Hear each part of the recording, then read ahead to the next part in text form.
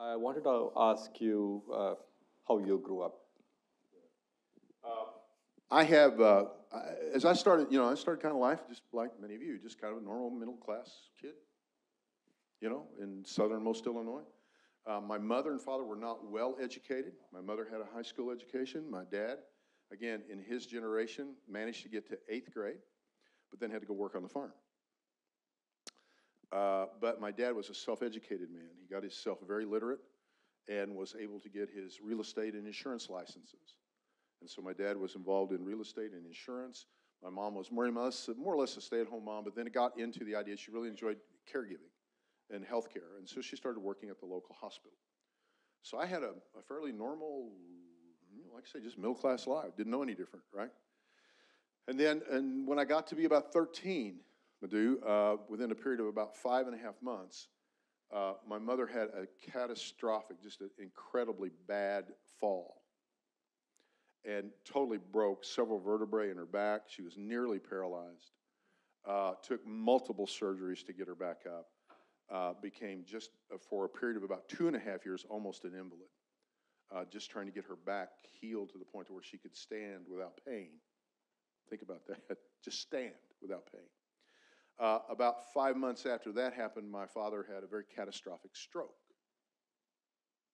and didn't detain him from his physical opportunity. He could still walk, still could see, what have you, but it drained his mental capacity. He was no longer able to work, no longer able to take the rigors of what it takes to, do the books and all the things it takes to be in insurance or a real estate business. And so at age 13, I became the primary caregiver and breadwinner for my family. I was very fortunate. I was a fairly large kid. I'm a rather large adult in some ways. But what I mean is, I was about 5'7", and I was about 165 pounds. I could do a man's work at age 13. And I had a whole crew of people in our community and neighbors that would come and get me and let me work on their farms. Give me employment. Come, Ron, come today, come this afternoon. I need some work done in the barn. Come do this, come do that. And between that and going to school, we were able to get enough money scraped together to be able to keep the family going. That went on for about 2.5 years until I graduated high school. So working every weekend, working most nights. As you can imagine, not much of a social life, so to speak. But we were able to make it and to get by. What about your education? Again, I was, it's kind of one of those funny things. I managed to get through high school with no problems. Grades were not stupendous. I was one of those young children, maybe you're one of them here, that kind of gets bored real easy. Kind of like new stuff and different things and what have you. I got bored real easy. My grades are okay, but I had to take my ACT test. It's what's the new equivalent to that? SATs. Yeah, the SATs. Yeah, those? I had to take them 3 times, not because I didn't pass, but because I got too high a score. My guidance counselor thought I cheated. So I had to take them 3 times. The last time I took it, she sat in front of me while I took the test. So I had good aptitude, but was busy with other things while I got my high school education. That then put me in a position where I wanted to go and continue my education. I'm a curious guy. I love education. I love to learn things. But in my day and time, you got to realize, folks, I was born in the era of BI. You know what that is, right? BI? Before the internet. There was a time, centuries ago, years ago, when there was no internet. So we didn't have the ability to take classes online. You had to go to school. You had to go to the college. And so it took me 13 years to get my undergraduate degree. 1 class at a time, at night. But I was very fortunate. I got a great engineering education, got a job with this wonderful Fortune 200 appliance manufacturing company called Whirlpool Corporation. And while there, got another undergraduate degree in human resources management, always interested in that technology human interface. Got a management science degree, a master's degree in management science. And just a few weeks ago, got to the point where I'm now ABD I love those letters, all but dissertation, for a doctoral program at my tender age in public administration, focus in sustainability. So that's been my course. That's been my journey. Always a learner, a lifelong learner. So, Ron, I met you about 11 years ago, and I have been doing poverty simulations for almost 20 years, and Ron was sent to me as a replacement to do poverty simulations. I didn't know it at that time, and it was like you were put on earth to do it. And Ron has traveled with me to Uganda, Tanzania, India, Mexico, so many different places. So, and then he's been a community educator as well for the University of Illinois Extension. So the question I have for you, Ron, is why did you even look back? Why didn't you just leave all this and just run away? And I appreciate that question. Not only Professor Madhu, but other people ask that kind of same thing. When I left Whirlpool Corporation, I started as a project manager for Extension, University of Illinois Extension, in those poorest counties that I spoke about near where I live. And the reason for that is I realized how important the people around me were when I was struggling, when I was really stressed, when I was really experiencing this great depth of need, how people gave me a method, a way out. They didn't give me a way. They gave me the directions to get out. Come work and earn money, and that will get you out. Come, take education, that will get you out. And so it was the people around me, Madhu, that actually made the difference. And I've always wanted, my life mission statement says that, my life's going to be gauged by the benefit and the development of the people around me. That's how I gauge my success, by your success. And so those people that invested in me, I wanted to be that person for other people. And again, I've been fortunate enough to be in positions to be able to offer those kinds of things. There's one interesting thing you've told me that you learned from your father. You must mention that, yeah. I will, and again, you got to realize while I'm here, I'm privileged enough to stay, as Professor Madhu calls it, the Rondo Condo. I'm staying with Professor Madhu, and we have often, several opportunities to have interesting conversations. But I was relating to him how one of the people who influenced me greatly was my father. Not because of his great intellect or his great prowess or his generosity or anything like that, but it was the fact that my dad saw people ubiquitously. Everybody he saw literally was a potential client, a potential customer, someone that he wanted to make sure he knew, that he could relate to. And it didn't matter where you lived or, what side of the tracks you were from or what nationality you were or what your ethnic background was or what your faith or religion was. It wasn't, he didn't care.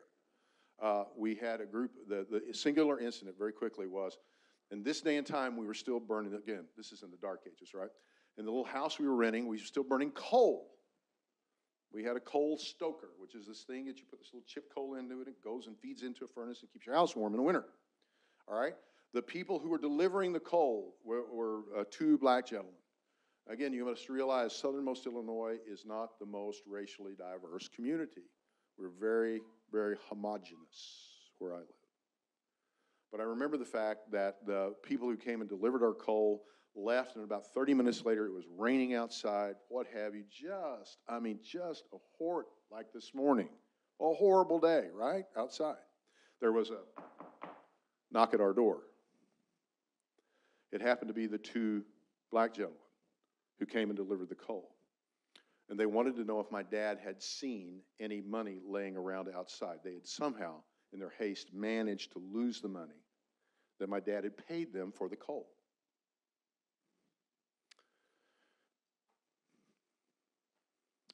My dad put his hat on, put his coat on, got his galoshes on, and went outside and spent 30 minutes trying to help them find the money. That taught me a lesson. It's one thing to say, but there's another thing to do. And I'm very proud of my father for being able to inspire me to do, to be about doing, rather than just saying. Yeah. It's very moving. A couple of days ago, Ron described his father as the first person he knew was not bigoted. Yeah. That was very powerful, very powerful. So, well, Ron, you are an inspiration. I would put you in front of any audience, and I have in Uganda, Tanzania, Chicago, so on. There are some people in life you meet and you wonder what life would have been if you didn't meet them. And Ron's one of those few people for me. He's a brother from another mother. So thank you very much for making the trip as well. I'm going to let the students, yeah, absolutely. I'm going to let the students ask you can ask any questions you want. Got a few minutes? Very few. Yes, anyone? Yes. What motivated you to keep going with your education? Stupidity. No. Again, I've always been someone who's been curious. And I think that's one of my hallmarks. It's just, I find something that's like, that's interesting. When computers first became kind of available and what have you, I got really interested in how people were going to use them at work. And again, the company I was working with, we had the opportunity to do a lot of work and a lot of really interesting things about trying to understand how people and computers were going to interface with each other back in the 1990s. Yes, those days. When the internet was just an idea.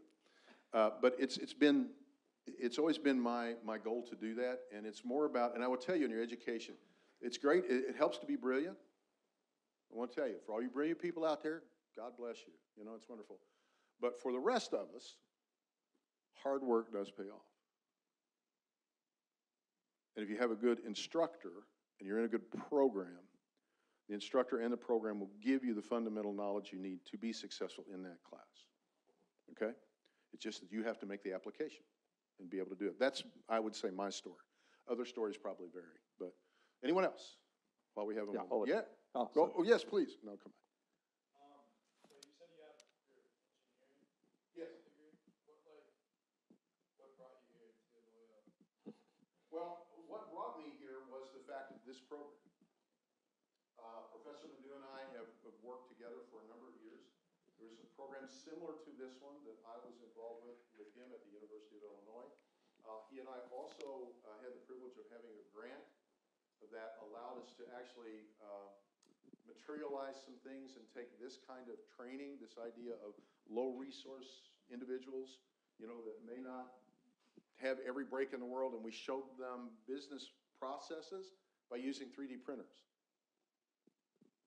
It was kind of a groundbreaking thing at the time where we were using 3D printers to teach business processes, and especially in a design, in a creative mode, in an entrepreneurial aspect. And so that just kind of gravitated here. I'm very fortunate. I still teach. Thank you. I still teach at the University of Illinois and teach sustainable business design and sustainable business management for them at an undergraduate and graduate level. But I'm very, very pleased about being here because I think this program, as I have said to my sections before, if you'll pay attention here, pay attention. If you'll pay attention here, the fundamental elements that you'll learn here about bottom up, how to view a business model from a bottom up perspective, will carry with you throughout the rest of your business education as well as your professional life. Okay, so this is a very fundamental course. It's different. It's not Accounting 101. And for anybody in Accounting 101, I'm sure you know that. But this has its own fundamental discipline to it, and I'm just pleased to be a part of it. One more? Yes, yeah, please. And there was one more over here as well. Yes, this is important. Yeah, please. Yeah, throughout your time teaching this class and going to these countries, has there been a major change in these situations that you've seen in the past 100 years? Yes, and that is the impact of climate change. Climate change was one of those things that was, well down on the list of elements that you would talk about in terms of, what are stressing people right now, right? Usually it's like, okay, economic turn down, 2008, the whole bank fiasco, all these things were there, and, the climate was kind of down here. And what we're finding now is that's starting to climb up. Dislocation because of the now changing environmental considerations for areas where many people go. I'm so, think about the Maasai and, what they're facing. Professor Badu and I have been very, very fortunate to have friends and associates there in the Maasai tribe land areas. And they're suffering because, again, the rains are changing, the timing of the rains are changing. And again, remember, they live at the precipice of the environment. It's about being in the environment. That's where they live. And so any environmental change that takes place, positively or negatively, they benefit or suffer from. And so we've seen more, I think I've seen more impact from climate change and some of the off-fall from that from a government, societal level than almost any other thing that I can see that's prescient and really coming on. And it will only increase. It's only going to increase more so. I missed a person there. I think you had a question, right? Over here? Did you get to ask? Somebody over here. Or anybody else? Good. So let me do one thing, Ron, just so I give people time to debrief. I just also wanted to mention Ron's done amazing work in correctional facilities. And we had the honor of people who had so many years to reflect, telling us that, look, they talk about rehabilitation, but the program that Ron led, it was a livelihood of agriculture combined with marketplace, let's see, was really well received. So he has a lot of experience in that sector. I love to go and watch him do that as well. So thank you, Ron.